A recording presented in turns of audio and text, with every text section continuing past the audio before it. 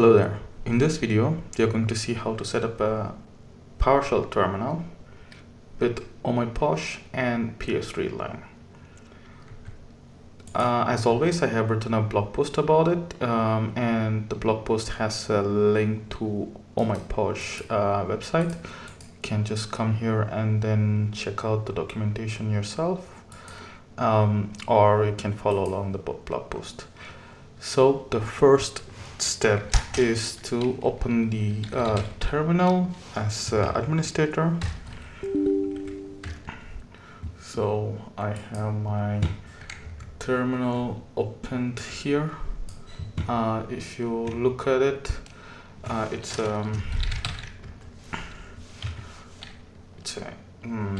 pretty basic Windows terminal,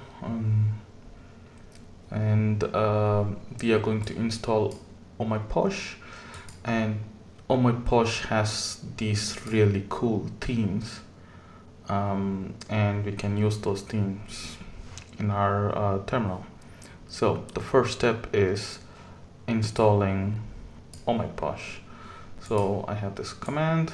I'm actually installing it for all users. If you want to just install it to the current user, just choose current users. So I'm copying and then I'm pasting this command. I already have oh-my-posh installed. I think it is the older version. Yes, I have 5.6.4, so I will update the oh-my-posh.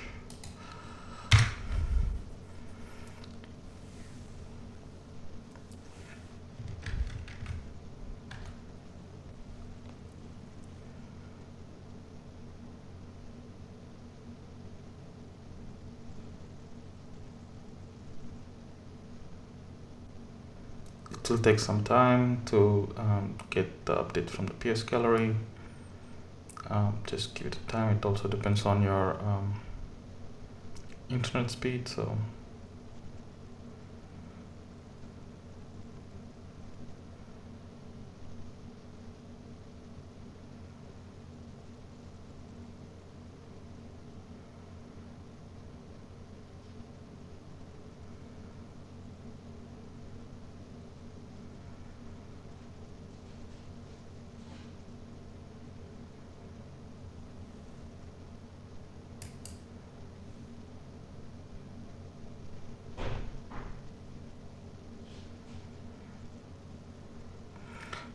okay, now the module is updated. The next step is to install Nerdfont. So we are looking for Mellow LGM-NF. You can find that in this website. You can actually download the zip file directly from here. So it will download. You can actually open it and then extract the file here, and the first step is to install the fonts in your operating system. Now I have Windows 11 running, so just go to settings, font, search for font settings. So you have to drag and drop the font, so just copy all and then drag and drop. I already did it, it already installed, so even if you put it all, you can actually replace it. I will say no. So once you installed, then the fonts will be available in your machine, and once that is available, next step is to install the font as a default font. So go to the arrow button here and then settings, and then open JSON file. That will open the settings.json. So in the settings.json, you will have a bunch of actions, and there is a default. So you can actually have multiple profiles. There is a profile for PowerShell, there's a profile for command line, but you can also specify a default. So I have already specified a starting directory as my GitHub directory. Now we will also add another default, which is our which is our font face. So let's add that. So once we have added that, you can actually open new PowerShell and you will see that the font will change. And now we can look for themes. So to check the themes, you just type get posh themes and it will display all the themes. So one important thing you have to remember is, I would say, so let's say you didn't install the fonts properly. These GIFs, these arrows, all these things will usually not work. So if you have any problems, maybe I can show. So if you remove this line here and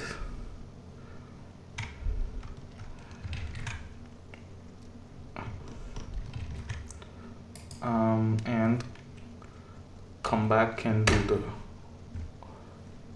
get all my posh points, so you can see here in the there is boxes, there is a lot of boxes. That means the fonts are not properly set. This usually happens when you forget to set the fonts, so make sure you set the fonts and then everything shows up actually really perfectly well. Okay, so now they say to change the fonts, you just say set posh prompts theme.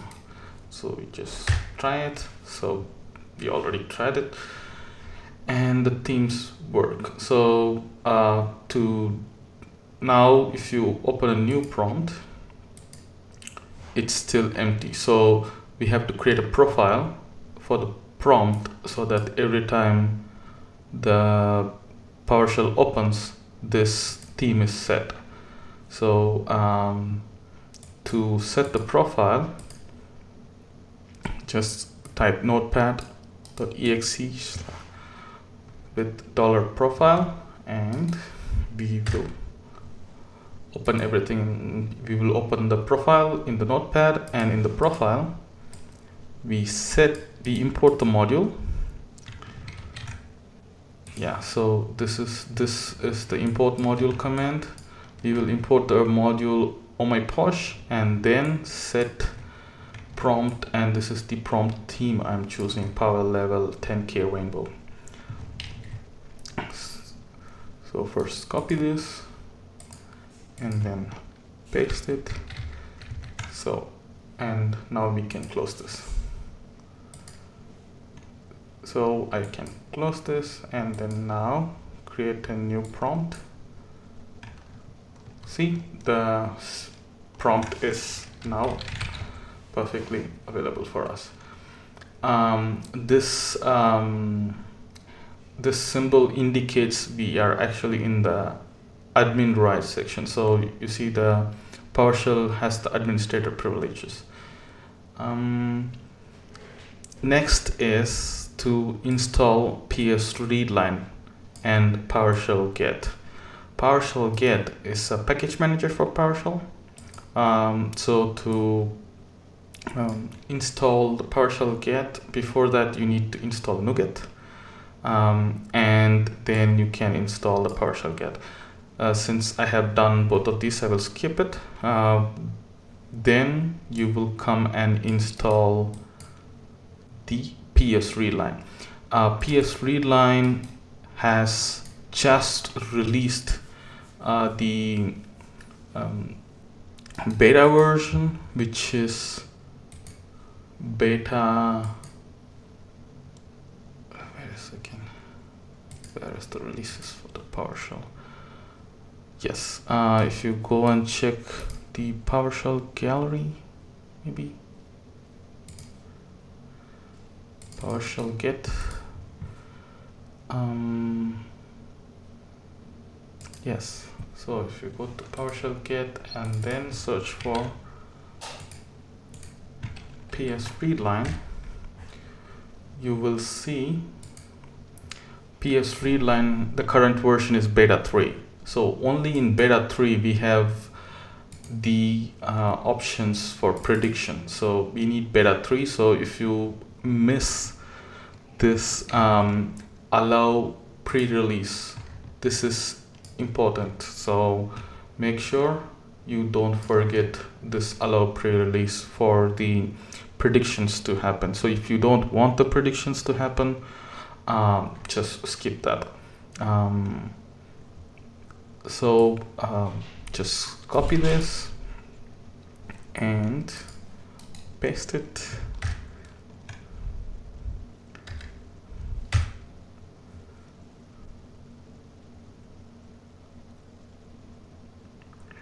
Okay, now we have PSReadLine installed. Now open the notepad, open the profile again and add these configs. So what does this config do? So the config, the first line is it imports the PSReadLine. Now the prediction only works for the Windows edit mode, so I just specifically set the edit mode as Windows, and the prediction will happen from the history. So every command you type in the PowerShell is stored in the history, and the predictions will happen from the history. And then now we are setting the prediction style as list view and inline view. So at the time only one can be viewed, but we can swap between these list view and inline view when we press F2. I will show it. And then what happens when you press tab? When you press tab, it will complete the command you are typing if the command is available, and then this is for up arrow key and down arrow key. It will search the histories, and if these are some configs which I copied from this file here. This is the sample PowerShell PSReadLine file. So if you see he's using Emacs, I copied, right? So instead of so I copied the import readline. Instead of using Emacs, I'm using Windows. Yeah, so there is also quite a few other options here. Like if you press F7, it will show the history command, and then there is a build current directory command, so that is mapped to Control B. You can actually do quite more stuff with this. So just go and explore this file and then copy over all the configuration you need in your PowerShell, and then it will save some time for you. Okay, and for me this simple configuration is enough. I will copy this and then I will go to my notepad. I will now I have pasted that, and now close it. So now if I reopen the PowerShell again, I can have predictions. See, CD. So there are some predictions. Now if I press F2 and then type again CD, so see, this comes from the history, but the view is a list view, and you press F2 again and then the list is inline view. So you can switch between the views by pressing F2. And yeah, if you type oh-my-posh.net. You see all the .net commands, and you can come down and choose those things. And if I press F2 and then press tab, or press right, it will finish the command. Yeah, so this is how the current predictions work. This is still a work in progress. Yeah, you can give it a try and then give the feedback in the PowerShell PSReadLine repo. And what else? Yeah, and also explore these PSReadLine key handlers, and there are quite a few examples on how to configure the key handlers. So if you don't want too much things happening, just go back and then just take off all these things. Now it's just going to be predictions with the import PSReadLine command, and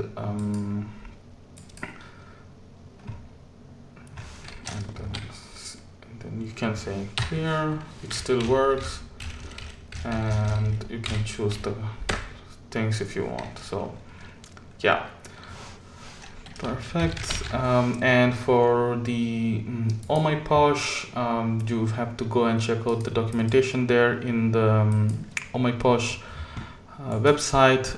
It has so many themes and so much configuration. You can actually add Azure configuration, you can actually add battery configuration. This will be really helpful if you're using the laptop, and environment variable configuration. So these things can be configured in a quite robust way.